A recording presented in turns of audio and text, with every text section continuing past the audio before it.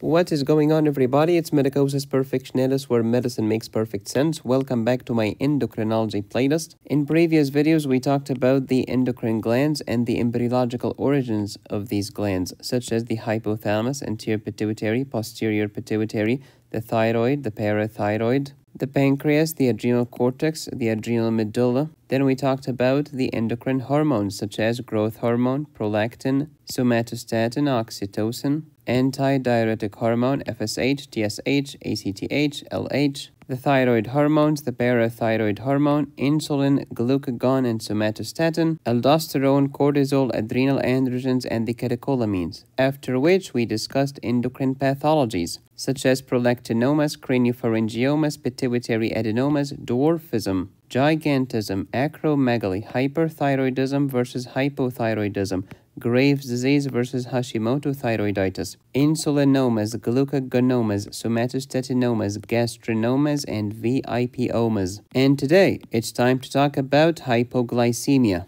a condition of low sugar in the blood. Click the like button, click the subscribe button before I start sweating. This is my endocrinology playlist. Please watch these videos in order for maximum understanding and retention, not to be confused with my patient's urine retention. The classic story of Endocrine Inc. It has a CEO, a general manager, a bunch of employees which have to listen to the GM, and some independent contractors which do not care about the GM. If you wish to see more videos like this in the future, drop your favorite occupation emoji in the comments. The CEO of Endocrine Inc. is your hypothalamus. Your general manager is the pituitary. The three employees that have to listen to the anterior pituitary include the thyroid gland, the adrenal cortex, and the gonads. But the three independent contractors that do not care about the pituitary and are not influenced by it include parathyroid instead of thyroid,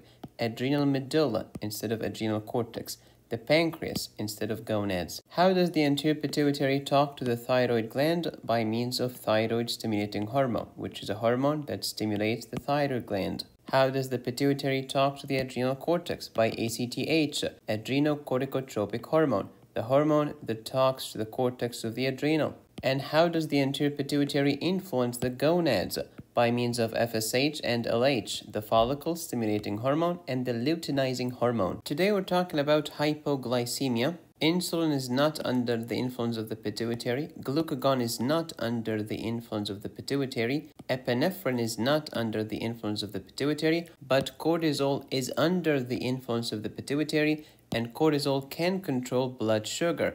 Too much cortisol causes too much blood sugar, whereas a decrease in cortisol is going to drop your blood sugar. Next, the most important topic in biochemistry, the insulin world versus the glucagon world. Insulin stan versus glucagon stan. Insulin world versus glucagon world. Insulin is anabolic, but glucagon is catabolic. What does anabolic mean? To build up, and catabolic, to break down. This is where you get the word catastrophe from. It's a total breakdown. And this is where you get the word anatomy from, which means to cut you up. I will never do this to you because I love you. Insulin is a builder. Glucagon is a destroyer. Insulin is the hero of the feeding state, but glucagon is the hero of the fasting state. Not just fasting, but fasting and starvation. Insulin land, glucagon land. Anabolic, catabolic. Anabolism, catabolism, endergonic, exergonic, needs energy. Energy goes into the system, which means it requires ATP, it absorbs ATP. But the process of catabolism is exergonic, where energy is expelled. It releases ATP. Feeding state versus fasting state. What do you mean when you say insulin is anabolic? It's protein anabolic, glycogen anabolic, and fat anabolic. It's going to build up proteins, it's going to build up glycogen, and it's going to build up triglycerides. How do you build up proteins? From amino acids, hashtag proteogenesis or protein synthesis. How do you build up glycogen? From glucose, hashtag glycogenesis or glycogen synthesis. Say thank you to your glycogen synthase. How do you build up triglycerides? From free fatty acids, hashtag lipogenesis or lipid synthesis. Say hi to acetyl-CoA carboxylase, please. How about glucagon? And by the way, it's not just glucagon, it's glucagon and his friends. Who are glucagon's friends? Cortisol, epinephrine, and to a certain extent, thyroxine. These hormones tend to be catabolic. Glucagon is going to break down your proteins into amino acids, hashtag proteolysis or proteolysis. Take some of these amino acids and convert them to glucose. This is called gluconeogenesis. Genesis is formation of glucose from new sources. Gluconeogenesis. What do you mean by new sources? Non-carbohydrate sources. Oh, that's new. It is new to make glucose from amino acids, to make sugar from proteins. That's new. What is old? To make sugar from sugar, glucose from glycogen, small sugar from breaking down big sugar. How do you break down the big glycogen to small glucose? By glycogenolysis. Say hi to glycogen phosphorylase. Glucagon is fat catabolic. It breaks down the big fat triglycerides into smaller fat, free fatty acids. Hashtag lipolysis. Say thank you to your hormone-sensitive lipase. Anytime you break down fat, ketone bodies are going to emerge, and this is called ketogenesis. What are the ketone bodies in the human body? 3 main ones: acetone, acetoacetic acid, and beta-hydroxybutyric acid. If you wish to download these doozy colorful notes, go to medicosisperfectionalis.com. I help you learn, understand, and pass exams. If you want me to personally tutor you, reach out to me on my website. Charles Dickens said, "It was the best of times, it was the worst of times. It was the age of wisdom, it was the age of foolishness. It was the epoch of belief, it was the epoch of incredulity. It was the season of light, it was the season of darkness. It was the spring of hope, it was the winter of despair. It was the land of anabolism, it was the land of catabolism. It was the age of proteogenesis, it was the age of proteolysis. It was the epoch of lipogenesis, it was the epoch of lipolysis. It was the season of glycogenesis, it was the season of glycogenolysis. It was the spring of anti-ketosis, it was the winter of ketone bodies." So when insulin goes up, your blood glucose decreases because insulin pushes the glucose into the cells and away from the blood. But when glucagon is high, your blood sugar will rise, and this is called hyperglycemia. So insulin causes hypoglycemia, but glucagon causes hyperglycemia. Why don't they teach biochemistry like this in medical school? Because most professors cannot tell the difference between their butthole and a hole in the ground. To learn more about insulin, I have a special video titled Insulin in my physiology playlist. First, definitions of hypoglycemia. What is hypoglycemia? It's when your blood sugar is low. Lower than what? Lower than 70 milligrams per deciliter or lower than 3.9 millimoles per liter. So what is the normal then? The normal for fasting serum plasma glucose is 70 to 99 milligrams per deciliter. And for the weird people that use these units, it ranges from 3.9 to 5.5 millimoles per liter. That was hypoglycemia, less than 70 or less than 3.9. How about serious hypoglycemia? Even lower, less than 54 or less than 3. How about severe hypoglycemia? It is severe enough that it's requiring intervention. It's like when your father and your uncle had an intervention for you because you were a naughty boy. Reactive hypoglycemia. What does that mean? It means that even though my plasma glucose is okay, I still have symptoms of hypoglycemia. This is crazy and reactionary. Demographics. Type 1 diabetes patients can develop hypoglycemia. Type 2 as well. Which one is more likely? Type 1 is more likely. About 60 to 320 episodes per 100 patients per year. But in type 2, it's 35, which is way less than 60. Causes of hypoglycemia, risk factors, and precipitating factors of hypoglycemia. Type 1 diabetes. Type 2 diabetes mellitus. What else? Medication, such as the insulin secretagogues. What does that even mean? It means that these medications tell your pancreas to do what? To secrete insulin. And when the pancreas secretes insulin, insulin is going to push the glucose into the cell and away from the blood, leading to low blood sugar or hypoglycemia. These insulin secretagogues, including the infamous sulfonylureas and miglitinides. Alcohol can lead to hypoglycemia, serious sickness such as sepsis or organ failure. For example, hepatic failure, cardiac failure, or renal failure. Hormone deficiencies. Decrease glucagon, because glucagon used to raise the blood sugar. When glucagon is low, it decreases hypoglycemia. Do you remember glucagon's friends? Oh, epinephrine and cortisol. When they are low, there is less catabolism, which means there is less breakdown of glycogen to glucose, which means that there will be less glucose in the blood. Next, endogenous hyperinsulinism. My pancreas, for some reason, is making too much insulin, such as insulinoma, such as insulin autoimmune hypoglycemia, or functional beta cell disorders. Remember that the beta cells are the pancreatic cells that make insulin. Signs and symptoms of hypoglycemia. We have early symptoms, late symptoms, and symptoms of prolonged hypoglycemia. Early symptoms: I'm pale, I'm sweating, I'm anxious, my heart is racing, my hands are shaky, and I'm hungry as heck. Why would I be hungry? In order to eat. Why do you want to eat? To raise the blood sugar. Besides hypoglycemia, can you mention the causes of tremors? Let me know your answer in the comments. Late symptoms of hypoglycemia include altered mental status, delirium.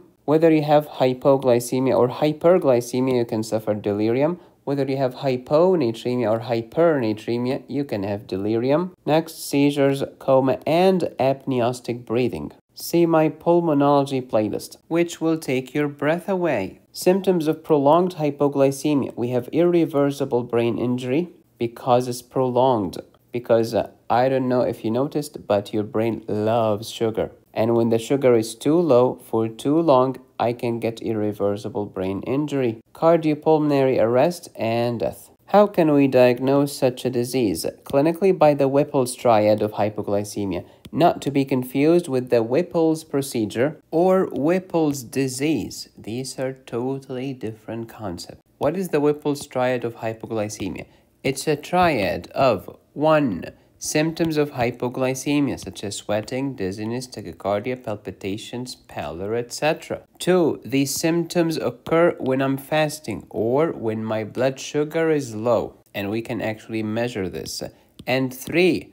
The symptoms are going to improve when I eat or when the doctor gives me sugar or glucagon to raise my blood sugar. That's the Whipple's triad. When you see these 3 findings, this points towards hypoglycemia. Next, review the medications, because many medications can lead to hypoglycemia. For example, sulfonylurea, meglitinides, and don't forget the drug alcohol. Labs, we need to measure serum glucose, serum insulin, the c-peptide, the proinsulin, and the ketone bodies, such as acetoacetic acid and, more importantly, the beta-hydroxybutyric acid. Remember that insulin is anti-ketosis, but diabetic patients do not have insulin activity, which means they develop ketosis and ketoacidosis in some cases. Imaging, CT scan. Why? To look for insulinoma. Here's an algorithm to help you diagnose the cause of the hypoglycemia. If you find the symptoms of the Whipple's triad, which means I have the palpitation, the pallor, and the tachycardia, and the other symptoms of hypoglycemia,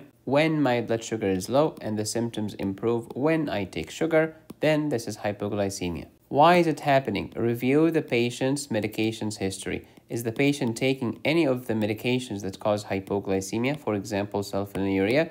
Bingo, you got it. Make sure to measure the dose of that medicine. You can measure the level of the medication in the blood or the urine to establish the connection between the medication and the hypoglycemia. Once you found the culprit, you can either stop the medication, replace it with another one that does not cause hypoglycemia, lower the dose, ask the patient to take a snack, or do something, goddamn you. But no, what if the patient is not taking any medications that lower the blood sugar? Then you need to measure the insulin and the c-peptide. If both of them are high, this means insulinoma. But more commonly, the patient is taking sulfonylurea. I mean, why suspect a tumor when medications are more likely? Meglitinide can also do the same. Insulin, autoimmune hypoglycemia, and functional beta cell disorders are diseases that can lead to high insulin and high c-peptide. And of course, when the insulin is high, my blood sugar will be low. What if both insulin and c-peptide are low? This is an end organ failure, such as liver failure, heart failure, kidney failure, or hormone deficiency. Remember these anti-regulatory hormones, the glucagon, the epinephrine, and the cortisol?